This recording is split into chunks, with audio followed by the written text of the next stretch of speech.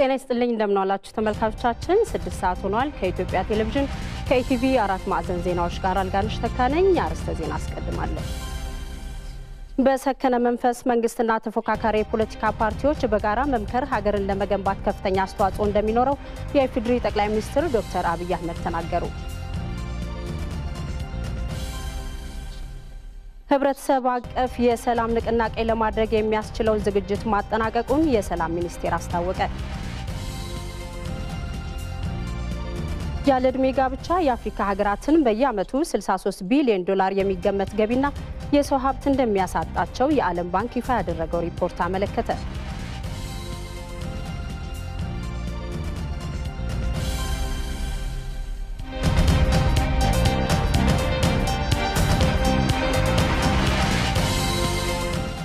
አብራችሁን ቆዩ በሰከነ መንፈስ መንግስትና ተፎካካሪ ፖለቲካ ፓርቲዎች በጋራ መምከር ሀገርን ለመገንባት ከፍተኛ አስተዋጽኦ እንደሚኖረው የኢፌዴሪ ጠቅላይ ሚኒስትር ዶክተር አብይ አህመድ ተናገሩ ጠቅላይ ሚኒስትሩ ከተፎካካሪ ፖለቲካ ፓርቲዎች ጋር እየተወያዩ ነው ሰለሞን አበጋዝ ዝርዝር አለው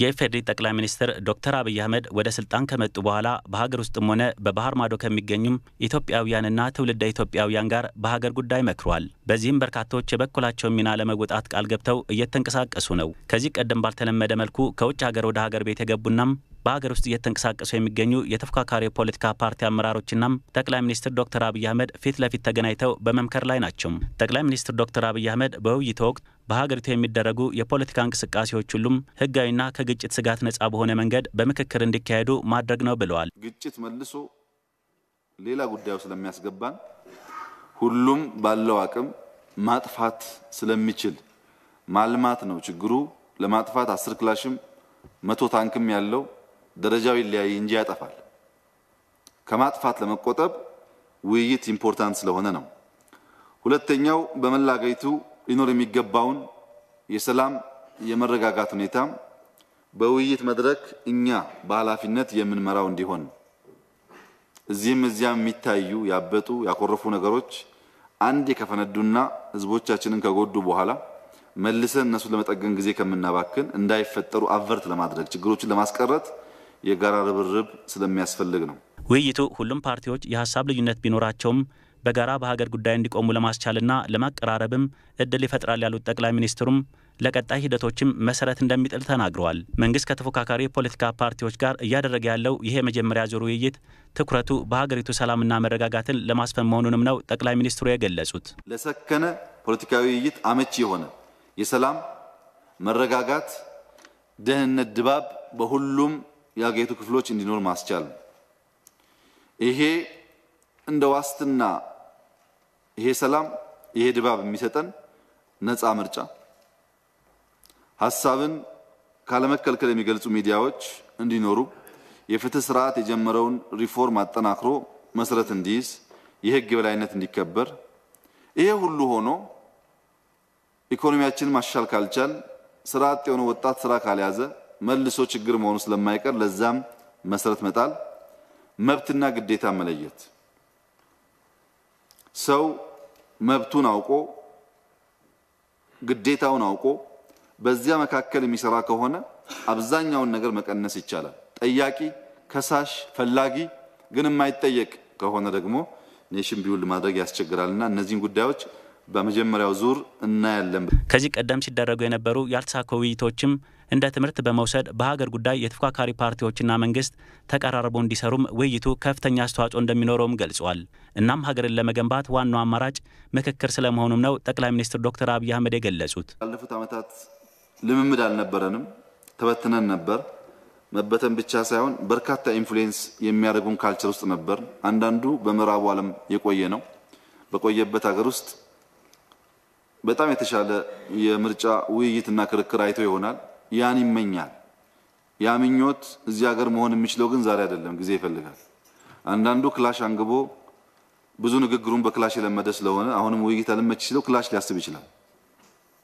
ያ ኢንፍሉዌንስ የሚያደርገን ካልቸር እንዲገራ ሮፍ ኢንጌጅመንት ያስፈልጋል በጣም የወጣው ሰው ያየው ዲሞክራሲም በዚህ ምርጫ እኛ ሀገር ላይ ፈጠር ይችላል ሂደት ነው ውይይቱ ከንግግርና ከሐሳብ ለልና ውጪ በፍጹም በክላሽ በጉልበት እንዳይሆን በጉልበት ኔሽን ቢውልድ ማድረግ እንደማይቻል እኛም ህዝባችንም የጋራ መግባባት እንድንፈጥር ማድረግ ያስፈልጋል። በቀጣይ 2012 የሚካሄደው ብሔራዊ ምርጫም በዋናነት ግቡ ማሸነፍ ሳይሆን በሀገሪቱ ዲሞክራሲያዊና በህዝብ ዘንድ ተአማኒነት ያለው ምርጫ ማካሄድ መሆኑንም ጠቁመዋል። ጠቅላይ ሚኒስትሩም በመንግስትና በተፎካካሪ ፓርቲዎች መካከል የተጀመረው የመጀመሪያ ዙር ምክክር በቀጣይም ተጠናክሮ ይቀጥላል ተብሏል።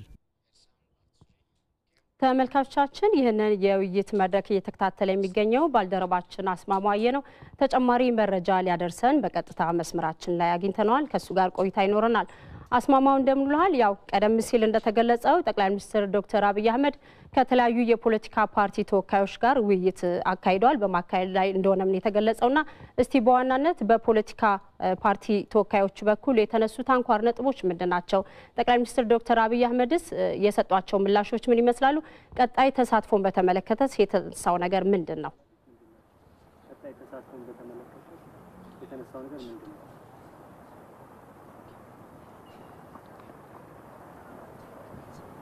አመሰግናለሁ አልጋነሽ። እንግዲህ አገሪቱ ባለፉት 7 ወራት በተለያዩ ለውጥ ሂደቶች ውስጥ አልፋለች።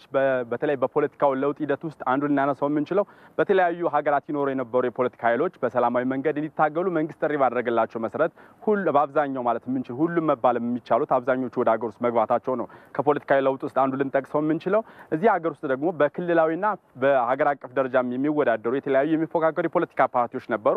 ስለዚህ ባለፉት በለውጥ ሂደቶች ውስጥ አንዱ የሚነሳ የነበረው ቅሬታ ምንድን ነበር? እነዚህ የገቡትም የፖለቲካ ኃይሎችም ሆነ አገር ውስጥ የነበሩ የፖለቲካ ፓርቲዎች በቀጣይ ምርጫ ጉዳይም ሆነ በተለያዩ የምርጫ ጉዳይ ላይ መንግስት አላወያየንም፣ መወያየቱም ዘግይቷል የሚሉ ቅሬታዎች ሲነሱና ሲደመጡ ቆይተው ነበር።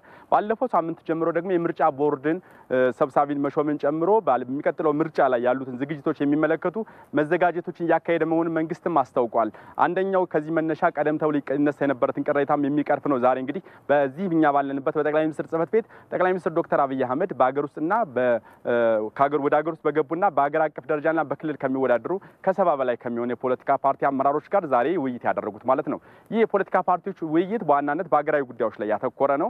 ቀደም ብዬም ስጠቅስ እንደነበረው ሲነሱ የነበሩ ቅሬታዎችን በሀገራዊ ጉዳዮች ላይ እና በቀጣይ ምርጫ ላይ ምን መደረግ አለበት በሚለው ውይይት ያስፈልገናል የሚሉትን ምላሽ የሚሰጥ ነው ማለት ነው። በዚህ የውይይት መድረክ ላይ የመክፈቻ የውይይት መድረክ ማለት እንችላለን ጠቅላይ ሚኒስትር ዶክተር አብይ አህመድ በቀጣይ ጊዜያቶች ከፖለቲካ ፓርቲ አመራሮች ጋር የሚደረጉ ውይይቶችና ድርድሮች ሊመሩባቸው የሚገባም እንግዲህ የመነሻ ሀሳብ አቅርበዋል። ቀደም በሚለው በዜናው ላይ ተጠቀሱት ማለት ነው። አንዳንዶቹ በመነሻ ሀሳቡ ላይ አላማዎቹን አካሄዱ ምን መሆን አለበትና በሚደረጉ ውይይቶች ውስጥ ሊታለፍባቸው የሚገቡ የውይይት ደረጃዎችን ጭምር በጠቅላይ ሚኒስትር ዶክተር አብይ አህመድ ባቀረቡት የመነሻ የውይይት ሀሳብ ላይ ቀርቧል።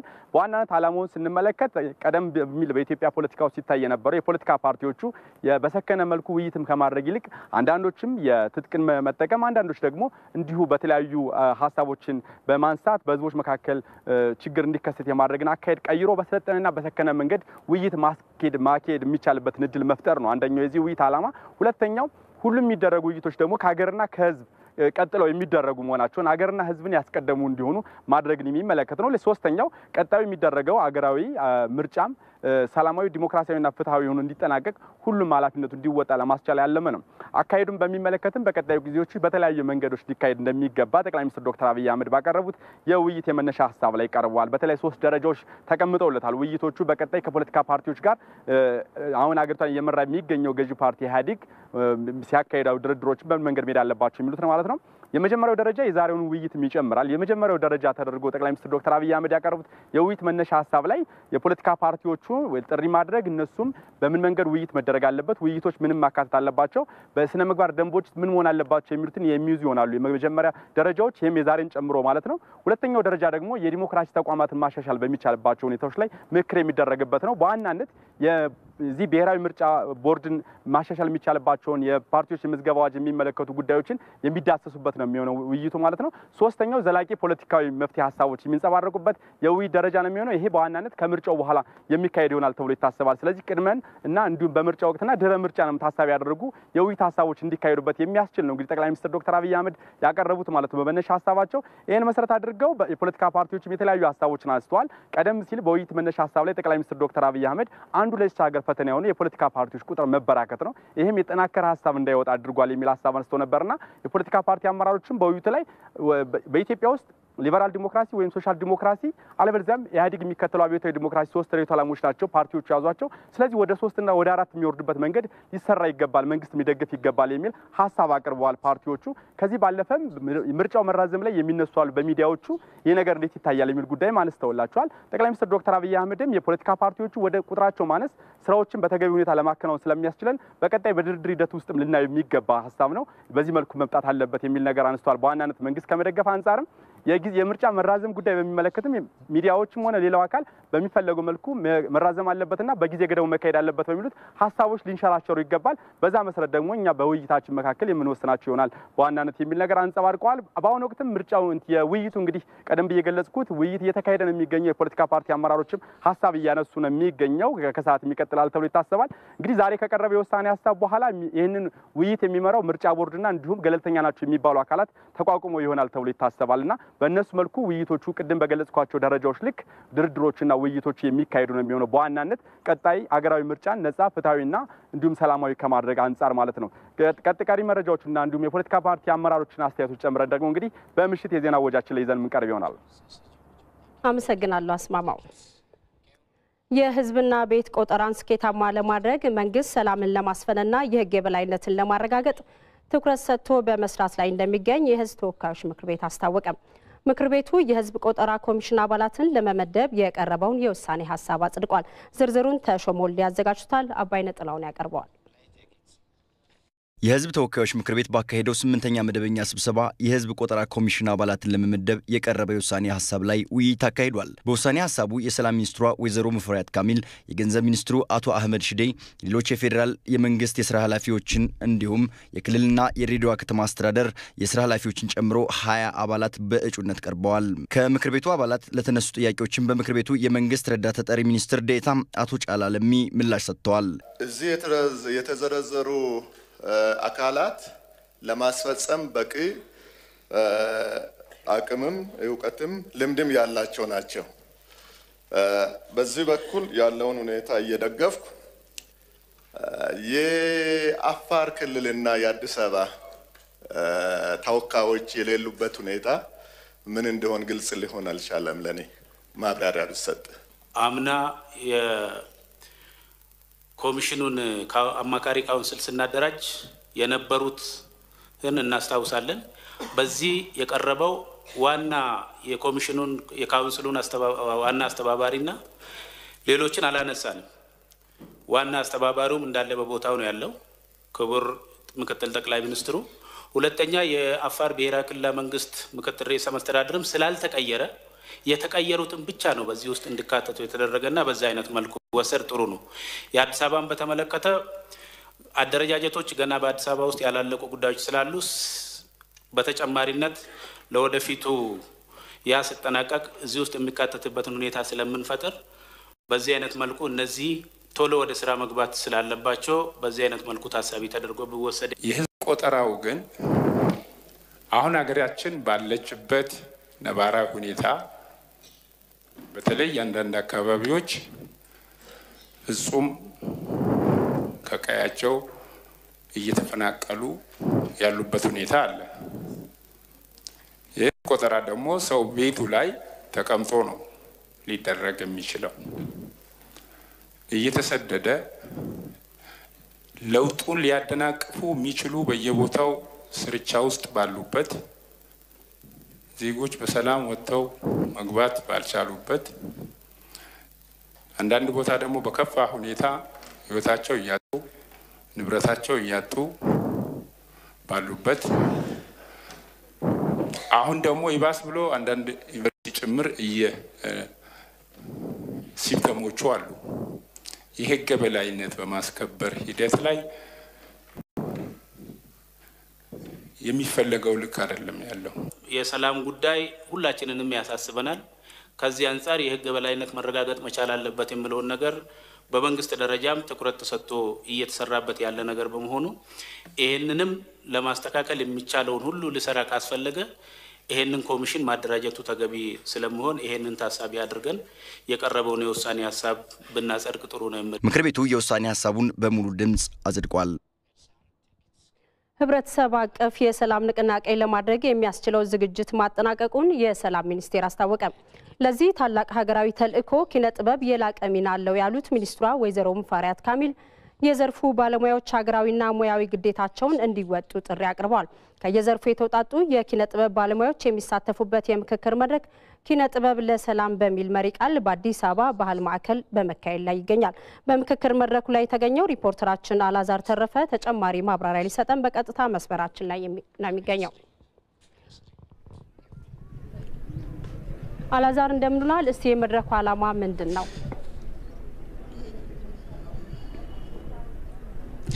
አመሰግናለሁ አልጋነሽ። ቀደም ሲል አንቺ ገልጸሻል። የዚህ መድረክ ዋና ጭብጥ ኪነ ጥበብ ትልቅ አበርክቶ አለው ነው። በተለይም ማህበረሰብን በማስተሳሰር ሀገራዊ አንድነትን በማምጣትና ሀገርን ደግሞ በተሻለ ገጽታዊ ግንባታ የተሻለ ወንዝን እንድትሻገር በማድረግ ረገድ ኪነ ጥበብ ትልቅ አበርክቶ እንዳለውም ለማሳየት የተዘጋጀ የዘርፉ ባለሙያዎችም የበኩላቸውን እንዲወጡ ለማድረግ የሚያስችል የቤት ስራ ለማከናወንም በማሰብ ጭምር ነው የተዘጋጀው። ምናልባትም ይህ የኪነ ጥበብ መድረክ ኪነ ጥበብ ለሰላም በሚል ርዕሰ ጉዳይ ወይም ደግሞ መሪ ቃል በመካሄድ ላይ ነው የሚገኘው። የባህልና ቱሪዝም ሚኒስቴርና እንደዚሁም ደግሞ በአዲስ መልኩ የተቋቋመው የሰላም ሚኒስቴር ይህንን የምክክር መድረክ አዘጋጅተውታል። ምናልባትም ከጥቂት ወራት በፊት ጠቅላይ ሚኒስትር ዶክተር አብይ አህመድ በጠቅላይ ሚኒስትር ጽህፈት ቤት ወይም በጠቅላይ ሚኒስትሩ ቢሮ ከ500 የሚበልጡ የኪነ ጥበብ ባለሙያዎች ጋር መወያየታቸው ይታወሳል። ይሄ ደግሞ ከዛ በላይ እስከ 1500 የሚደርሱ የኪነ ጥበብ ባለሙያዎችን በማሳተፍ ኪነ ጥበቡ አሁን ሀገሪቱ ለምትፈልጋቸው ጉዳዮች በተለይም ደግሞ በዋናነትም ለሰላም ምን አይነት አበርክቶ ሊኖረው ይችላል፣ ምንስ ነው ማበርከት የሚጠበቅበት የሚለውን ለማስጨበጥ ግንዛቤ እንዲኖር ለማድረግ እንደዚሁም ደግሞ በዘርፉ ያሉ ባለሙያተኞች እንደዚሁ የበኩላቸው እንዲወጡ ለማድረግ በማሰብ የተዘጋጀ መድረክ ነው። ታዲያ በዚህ መድረክ ላይ በተለይም መድረኩን በንግግር የከፈቱት በባህልና ቱሪዝም ሚኒስቴር የባህል ዘርፍ ልማት ሚኒስትር ዴኤታ ወይዘሮ ብዙነሽ መሰረት ኪነ ጥበብ ትልቅ አበርክቶ አለው ብለዋል። ነገር ግን የዘርፉ ባለሙያዎች የሚጠበቅባቸው ሚና መወጣት እንደሚጠበቅባቸው ጭምር በማሳሰብ ማለት ነው። ከዛ ውጪ የሰላም ሚኒስትሯ ወይዘሮ ሙፈሪያት ካሚልም እዚሁ መድረክ ላይ ተገኝተው ነበር። ምናልባትም ጥናታዊ ጽሁፍ ቀርቦ ውይይት ይደረጋል። ይህንን ውይይት የሚመሩት እሳቸው ናቸው። ከዛ በፊት ግን ንግግርን አድርገው ነበር።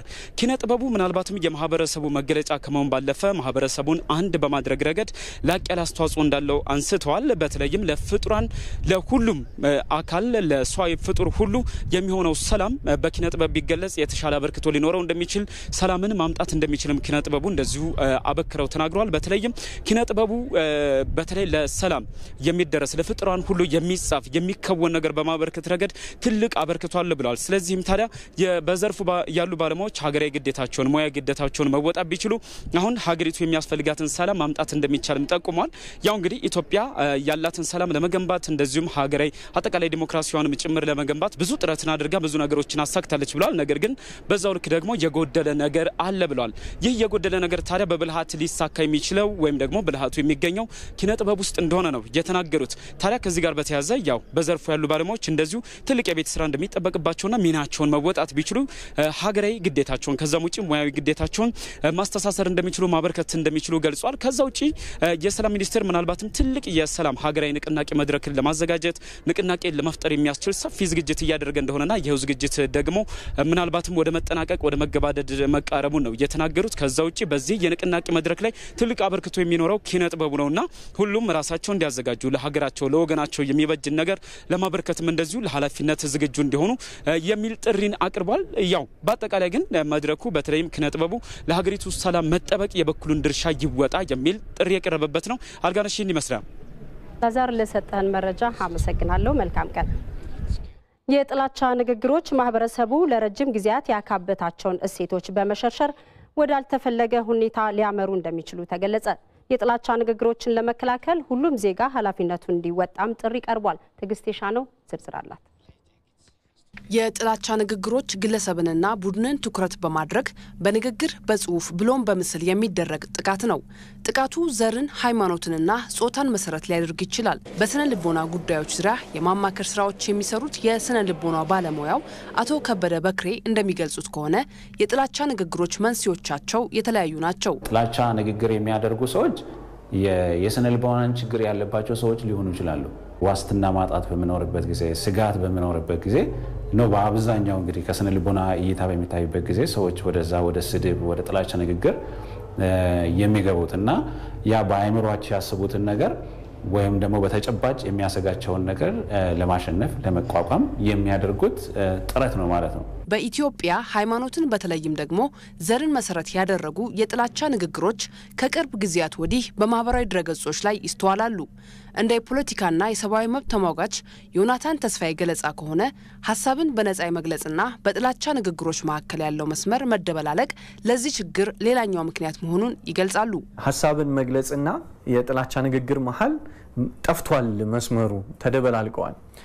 እና አንዳንድ ጊዜ ኢቭን በፖዚቲቭሊ ወይም በመልካም ነገር የምትናገሪው ነገር ራሱ እንደ ጥላቻ ንግግር ተደርጎ ሊወሰድ ይችላል። ምክንያቱም በጣም ፖላራይዝ የተደረገ ጽንፍና ጽንፍ የያዘ የፖለቲካ አመለካከት ነው ያለ። የጥላቻ ንግግሮች የሀገሪቱን ፖለቲካዊ፣ ኢኮኖሚያዊና ማህበራዊ እንቅስቃሴዎች ላይ ስጋት የመፍጠር አቅም እንዳላቸው የሚገልጹት ደግሞ የአዲስ ዘይቤ ጋዜጣ ማኔጂንግ ዳይሬክተር አቶ አቤል ዋበላ ናቸው። በርካታ የሆነ ማህበረሰብ፣ በርካታ የሆነ ፍላጎትና ጉዳዮች ያሉት ማህበረሰብ በጥላቻ ንግግር በሚኖርበት ሰዓት አስፈላጊ የሆነ ገንቢ ውይይት እንዳይካሄድ አንዱ ባንዱ ላይ እንዲነሳ አንዱ ብሔር ከሌላው ብሔር ጋር የሚጋጭ በማድረግ በጣም ብዙ የከፋ ጉዳት አለው እንደ ሀገር። በተለይ ደግሞ አሁን ባለንበት ሁኔታ ውስጥ ኢትዮጵያ ውስጥ አስከፊ የሚያደርገው ለውጥ የሚመስል አይነት ወቅት ላይ ነን ያለነው። አሁን እያየን ያለነው ነገር እርስ በርሳችን የጎንዮሽ ስንነካከስ ወይም ደግሞ አንዳችን ለአንዳችን በጥላቻ ስንተያይና እነዛን ንግግሮች በተለይም በተፈጠረው የሶሻል ሚዲያ ወይም ማህበራዊ ድረገጽ መድረክ ላይ ስናንጸባርቅ ይህንን ጉዞ ይህንን ሂደት አዝጋሚ ነው የሚያደርገው። የጥላቻ ንግግሮች በግለሰብና በቡድን ብሎም በሀገሪቱ ላይ አሉታዊ ጫና በመፍጠሩ ከስሜታዊነት ራስን ማራቅ እንደሚገባ ተገልጿል። እያንዳንዱ ግለሰብ የጥላቻ ንግግር በሚያይበት ጊዜ በሚያነብበት ጊዜ ኃላፊነት ሊሰማው ይገባል በሚመልሰው መልስ ላይ ማለት ነው። ስለዚህ ያን ሰው መቆጣጠር አንችልም፣ ግን ምላሻችንን መቆጣጠር እንችላለን። በዓለማችን ካናዳና የአውሮፓ ህብረት አባል ሀገራት የጥላቻ ንግግርን በማህበራዊ ድረገጾችና በተለያዩ መንገዶች የሚያሰራጩ ግለሰቦችንም ሆነ ተቋማትን ከድርጊታቸው የሚገታ ህጎችን በማውጣት ተግባራዊ አድርገው እየተንቀሳቀሱ ከሚገኙ ሀገራት መካከል ተጠቃሽ ናቸው። በዚህ ጉዳይ ላይ ተጨማሪ ማብራሪያ እንዲሰጡን እዚህ ስቱዲዮአችን እንግዳ ጋብዘናል። እንግዳችን አቶ ዝናቡ ቱኑ የፌደራል ጠቅላይ አቃቤ ህግ የህዝብ ግንኙነት ኃላፊ ናቸው። ከሳቸው ጋር ቆይታ ይኖርናል። እንኳን ደህና መጡ። እንኳን ደህና ቆያችሁ። ቀደም ሲል ዜናውን ተመልክተውታል። እስቲ በጥላቻ ንግግሮች ላይ የሚቀረጸው አዲሱ ህግ ምን ጉዳዮችን አካቷል? ያው ቅድምም በዜና ሲገለጽ እንደነበረው ይሄ የጥላቻ ንግግር ከጊዜ ወደ ጊዜ በሀገራችን እየተበራከተ የመጣበት ሁኔታ ነው ያለው። ይህን አስመልክቶ በርካታ አደጋዎችን እየተከተለ ያለበት ሁኔታም ስላለ ከወዲሁ መቅጨትና ማስተካከል ይጠይቃል። ከዚህ አንጻር በሀገሪቱ የአንድ ገጽ እቅድ ላይ ይሄ የጥላቻ ንግግር የጸረ ጥላቻ ንግግር ወንጀል ድርጊቶችን በማስመልከት የህግ ማዕቀፎች እንዲኖሩ ታሳቢ ተደርጓል። እሱን ተከትለን የጠቅላይ አቃቤ ህግ የአንድ ገጽ እቅድ አዘጋጅተናል። በዛ ውስጥም የመቶ ቀናችን ውስጥ ዋነኛ ትኩረት አድርገን እንሰራለን ያለው የዚህ የጥላቻ ንግግሮችን ሊገታ የሚችል የህግ ማዕቀፎች እንዲኖሩን ማስቻል ነው። አክቹአሊ የጥላቻ ንግግሩ የህግ ማዕቀፍ ይኖራል ሲባል ዜጎች በነጻነት የመናገር ሀሳባቸውን የመግለጽ ህገ መንግስታዊ መብቶቻቸውን ይገታል ማለት አይደለም። ከዛ ባሻገር ያለው አስከፊ የሆኑ አንድን ቡድን ብሔር የማንነት ጣልቃ እየገባ እነሱን ወደ ግጭት ሊያስከትሉ የሚችሉ ጉዳዮችን ሊቀርፍ የሚችል ሊከላከል የሚችል የህግ ማዕቀፍ ለማውጣት ነው ዝግጅት ላይ ያለ ነው። በእኛ የህግና የሪፎርም ስራዎቻችን ውስጥ እነዚህን አካተን እናወጣለን ብለን ስራ ጀምረናል። በዋናነት እነዚህ ይሄ ህግ ሲወጣ በአንድ በኩል የዜጎች ሰብአዊ ክብራቸው እንዳይነካ የመጠበቅ አቅም ይኖራል። በሌላ በኩል ደግሞ ሀገራዊ አንድነታችን እንዲጣበቅና የበለጠ አንዱን የሚያገልበት ሳይሆን የጋራ አንድነታችንን ተጠብቆ አሁን የተጀመረውን የለውጥ ሂደቱን የሚያስቀጥል እድል የሚሰጥ ነው። በአጠቃላይ የማህበረሰቡን ማንነት ሰብአዊ መብቶቻቸውን ሀሳቦቻቸውን በነጻነት የመግለጽ ማንነታቸውን የማሳወቅ ጉዳዮች ላይ እንዳይገታ የሚያደርግ ይሄን ድርጊት ፈጽሞ የተገኘ አካልም በወንጀል ድርጊት ሆኖ ስለሚመጣ በዛ ረገድ እንዲጠየቅ የሚያስችል አቅም ይኖራል ብለን ነው ታሳቢ የምናደርገው። ይሄ ብቻውን ለውጥ ያመጣል ተብሎ አይጠበቅም። ምክንያቱም በየጊዜው ተለዋዋጭ ከሆኑ ከቴክኖሎጂ እድገትና ሽግግር ጋር ተያይዞ በቀላሉ መቆጣጠር ወደሚያስችል ደረጃ ላይ ደርስ ይችላል። በዚህ ምክንያት ወደፊት ህጉ እየተረቀቀ ሲመጣ ሁሉም የህብረተሰብ ክፍል ግንዛቤ እንዲኖረው የማድረግ ስራዎች ሊሰሩበት ይገባል። የቴክኖሎጂ ጋር ተያይዞ የሚመጡትን በተለይ የማህበራዊ ሚዲያ ቋቶች የሚለቋቸውን መረጃዎች ሰው ስላገኘ ብቻ በሱ ላይ ተመርክዞ የሚያደርጋቸው የሚንቀሳቀሳቸውን የጥላቻ ጉዳዮች ላይ እንዲታቀብ ማድረግ ስራ መስራትም ያስፈልጋልና ይሄ አሁን ለጀመርነው ለውጥ የተወሰነ ጥሩ አይነት እድል ይፈጥርልናል በሚል ታሳቢ አድርገን በእቅዱ ውስጥ አስቀምጠን እየሰራን ነው ያለነው። መልካም ቀደም ሲል ያው መልሰውታል ብዬ ነው አያይዘው የአዲሱ የህግ ማዕቀፍ በቀጣይነት የሚቀረጸው የጥላቻ ንግግሮችን በመቀነስ ረገድ ፋይዳው በጣም በርካታ እንደሆነ ገልጸውልናል። እስቲ ይህንን ህግ በአስቸኳይ ወይ በፍጥነት ለመቅረጽ ዝግጁነታችሁ ምን ያህል ነው? ያ በእኛ ደረጃ ይህን ህግ ለመቅረጽ ኦልሬዲ እቅድ አዘጋጅተን ስለነበረ የመቶ ቀናችን ውስጥ ትኩረት አድርገን ከምንሰራቸው ብለን ስለለየ ነው። የመጀመሪያ ዙር የሚሆነው የጥላቻ ንግግሮቹ አሁን እያስከተሉት ያሉት መሰረታዊ ችግሮቻቸው እነዚህን ችግሮችን ለመቅረፍ የሚያስችል የሌሎች ሀገራቶች ተሞክሮ ምን ይመስላሉ የሚል የጥናት ስራዎች እየተሰሩ ናቸው ያሉት። የኛው ጥናት እንዳለቀ ወደ ህግ መቅረጽ ወደ ህግ ማዕቀፍ የሚመጣበት ሁኔታ ይኖራል። በአጭር ጊዜ የሚመለከታቸው ባለድርሻ አካላት በተለይም የዘርፉ ምሁራኖችም ጭምር ሰፊ ውይይትና ክርክር ካደረጉበት በኋላ የህግ የማስደቅ ስነ ስርዓቱን ሂደቱን ተከትሎ እንዲጸድቅ ይደረጋል። ይህ በፍጥነት መሄድ ይጠበቅብናል። ዋነኛ ምክንያቱም አሁን ያለንበት ጊዜ የለውጥ ጊዜ ላይ ነን ያለነው። ሰው በዚህ ለውጥ ምክንያት የሚመጡ በርካታ የጥላቻ አስተሳሰቦች አሉ። ይህን አስተሳሰብ መቅረፍ የግድም ስለምለን በፍጥነት ወደዚህ ስራ እንገባለን ብለን ነው እናስበው። አቶ ዝናቡ ቱኑ የፌዴራል ጠቅላይ አቃቤ ሕግ የህዝብ ግንኙነት ኃላፊ ስቱዲዮ መጥተው ለሰጡን ማብራሪያ አመሰግናለሁ። ከልብ አመሰግናለሁ። የኢትዮጵያ ቴሌቪዥን በተለያዩ አማራጮች መረጃዎችን ለማድረስ እየሰራ ይገኛል። ከነዚህ ውስጥ አንዱ የፌስቡክ ገጽ ነው።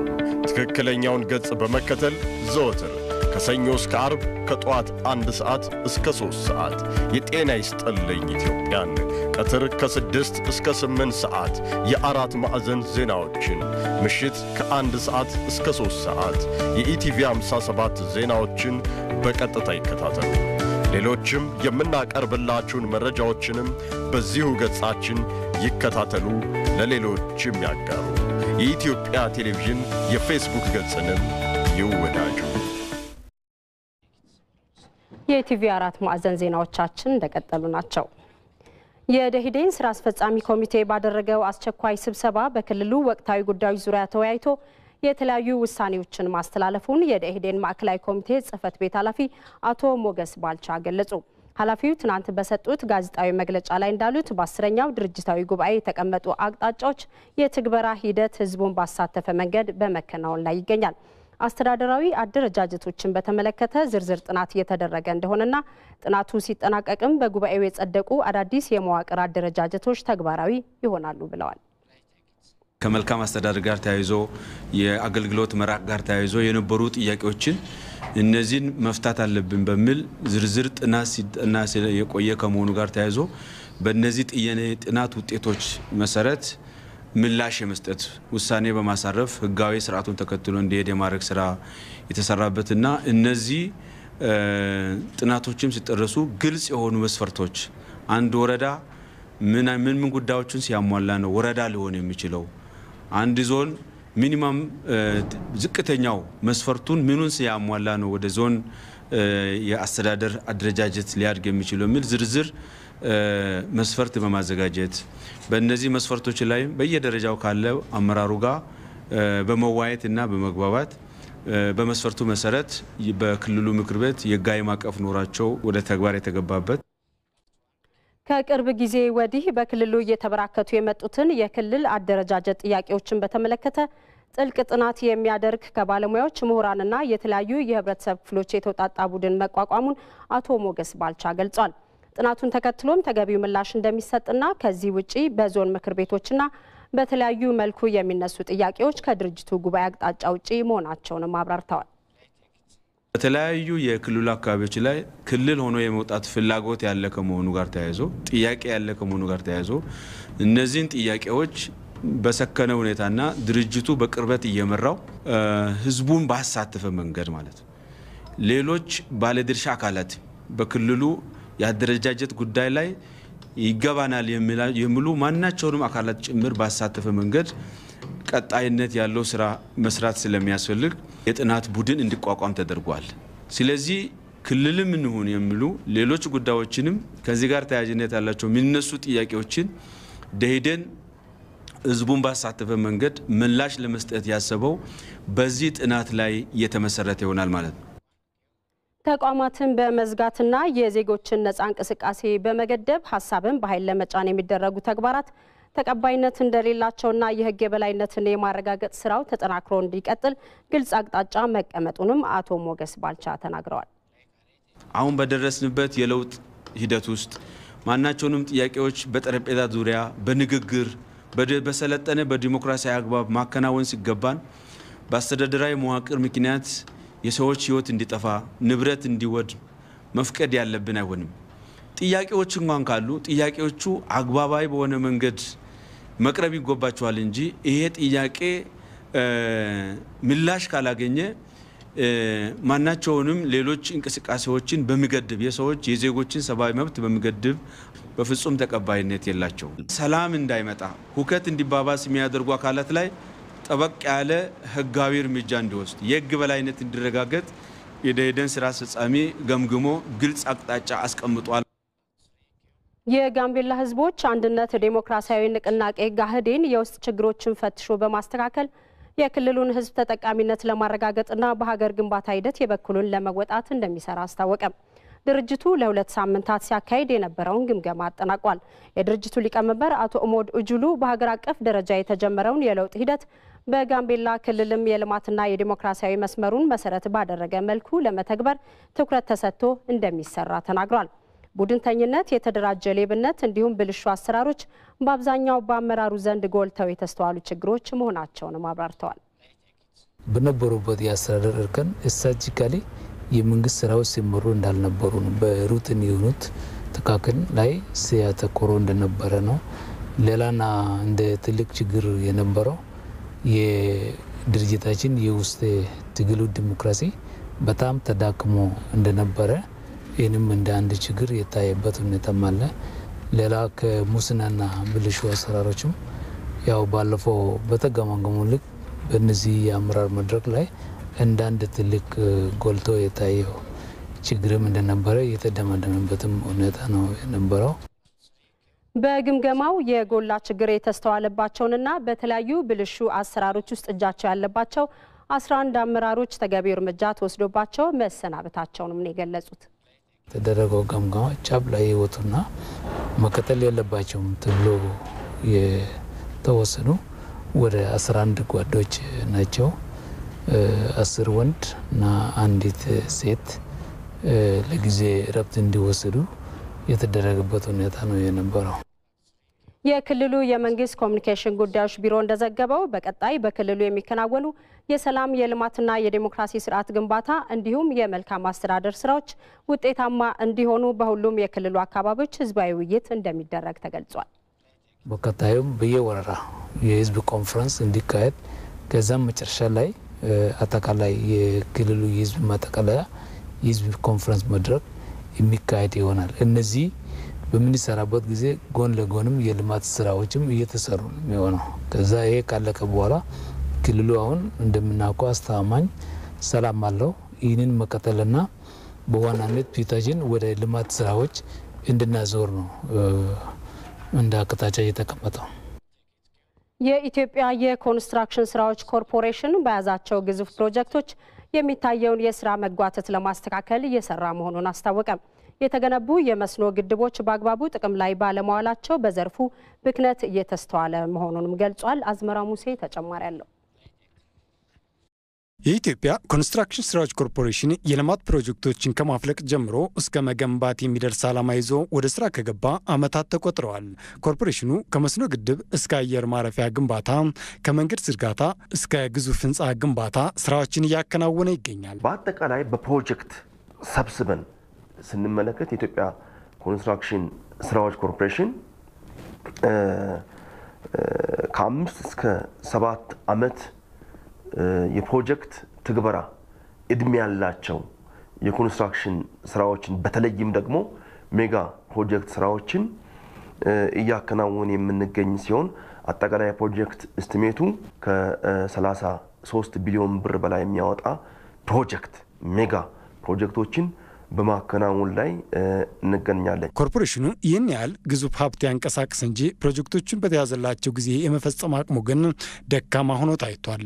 ለዚህም እንደ ምክንያትነት ከሚጠቀሱት መካከል የፕሮጀክት አስተዳደር ችግርና የውጭ ምንዛሬ እጥረት በዋናነት ቀርበዋል። አብዛኛዎቹ መጓተቶች እያጋጠሙን ያሉት ከ60% በላይ የሚሆነው የግንባታ ሂደቱ የሚሸፍነው ከግብዓት አቅርቦት ጋር ተያይዞ ነው ያለው።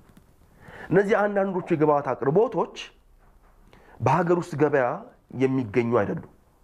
እኛ የምንጠቀማቸው ግብዓቶች ከውጭ ኢምፖርት የምናደርጋቸው ናቸው። ይሄ በጣም የፕሮጀክት አፈጻጸማችንን አፌክት ያደርጋል። ኮርፖሬሽኑ የውጭ ምንዛሬ ተጋላጭነቱን ለመቀነስ ለውጭ ምንዛሬ የሚዳርጉ እቃዎችን በከፊልም ቢሆን በሀገር ውስጥ ለማምረት የሚያስችል እቅድ መያዙም ታውቋል። ይሁን እንጂ ኮርፖሬሽኑ የሀገሪቱን የመስኖ ልማት አቅም መጠቀም የሚያስችል የመስኖ ግድቦችን የገነባ ቢሆንም ተገቢውን ጥቅም ባለመስጠታቸው ግን ሀብት እየባከነ መሆኑን ይገልጻል። በግድቦቻችን በአሁኑ ሰዓት ተይዞ ያሉ ውሃዎች ብዙ ናቸው። ይሄ በግድብ ተይዞ ያለው ውሃ ታችዶ ከመሬት ጋር ተገናኝቶ ማልማት መቻል አለበት። በዛኛው ኤንድ ያለው ጉዳይ ያሳስበናል። አሁንም እኛ የአግሪካልቸራል ዴቨሎፕመንቱ ማለት ነው። በድምር ስንመለከት በሚኒማም የውሃ ሽያጭ ታሪፍ በጣም ዝቅተኛ በተባለው የውሃ ሽያጭ ታሪፍ በአሁኑ ሰዓት በኢትዮጵያ ኮንስትራክሽን ስራዎች ኮርፖሬሽን በሁሉም ግድቦቻችን ኢን ሞኒተሪ ቫሉ እንደ አንድ ዋጋ እንዳለው ግብዓት ወስደን ስንተምነው በአመት ከ2.6 ቢሊዮን ብር በላይ ማውጣት የሚያስችል ውሃ ወደ ልማት መቀየር ሲችል እየባከነ ያለ ውሃ አለን ብለን አካውንት አድርገናል። ኮርፖሬሽኑ የሀገሪቱን ግዙፍ ፕሮጀክቶች በብቃት ከመከወን ባለፈም በውጭ ሀገራትም ተወዳዳሪ ሆኖ ለመቅረብ ውጥን ይዟል። በአሁኑ ወቅትም በሩዋንዳ የመስኖ ፕሮጀክት ላይ እየተሳተፈ ይገኛል። ከዓመታት በፊት በበርበሬ ላይ የተከሰተው በሽታ ሰብሉን እያጠቃው በመሆኑ ተጠቃሚ መሆን እንዳልቻሉ በጉራጌ ዞን በበርበሬ ምርት ላይ የተሰማሩ አርሶ አደሮች ተናገሩ። የዞኑ የግብርና መምሪያም ችግሩ ከአቅሜ በላይ ነው ብሏል። መለሳምዴ በጉራጌ ዞን በርበሬ በሰፊው ከሚለማባቸው አካባቢዎች መካከል አንዱ የአባሽጌ ወረዳ ነው። በወረዳው አቡኮ ቀበሌ የዘሩትን የበርበሬ ሰብል እያሰባሰቡ ያገኘናቸው አርሶ አደር ገብሩ ታፈስ ከቅርብ ጊዜ ወዲህ እየታየ የመጣው የበርበሬ በሽታ ሰብሉን እያጠፋው በመሆኑ ከሚዘሩት ሰብል የሚያገኙት ውጤት አነስተኛ መሆኑን ነው የሚናገሩት። አርሶ አደሩ ወደ ኪሳራ እየገባ ሲሄድ እንዘራዋለን የሚል ነገር የለንም። በጣም እኔ አሁን ዘንድሮ ብዙ በርበሬ ነበረኝ፣ ወደ 4 ሄክታር ነበረኝ። ሌላ ደግሞ በሌላ ሰው መማሳርሰው ነበረኝ። ከዚያ ከ4 ሄክታር አሁን የተረፈልኝ 1 ሄክታር ተኩል ምናምን የተረፈልኝ፣ ሌሎቹ በበሽታ ተጠቅተውብኝ። አርሶ አደር ገብሩን ጨምሮ በአካባቢው በርበሬ የሚያመርቱት ሌሎች አርሶ አደሮችም ተክሉ ላይ ከሚደርሰው በሽታ በተጨማሪም ያሰባሰቡትን ምርት እንኳን ለመሸጥ የገበያ ችግር እያጋጠመን ነው ይላሉ። በቃ አንደኛው የነጋዴ ነው። ነጋዴዎች አሁን ከየትም ይመጣል ምኑም አልታወቀው ወይ ደግሞ ፈቃድ ማለለው ገበሬ ነው እዚህ የተሰበሰበው። ቢሰበሰብም ብር ነው። ብሩን በርከት አድርጎ በሚያሳይበት ሰዓት በዛ ጋር በቃ ከእንትኑ ጋር ከንብረቱ ማይገናኝ ብር ይሰጣዋል። በዛ ምክንያት በቃ የተቀራረበ እንትን አያገኝም። ከልፋቱ ጋር አይገናኝም። ትርፋማ አይደለም። በገበያ ደረጃ ነው። ነጋዴው ያውቃል።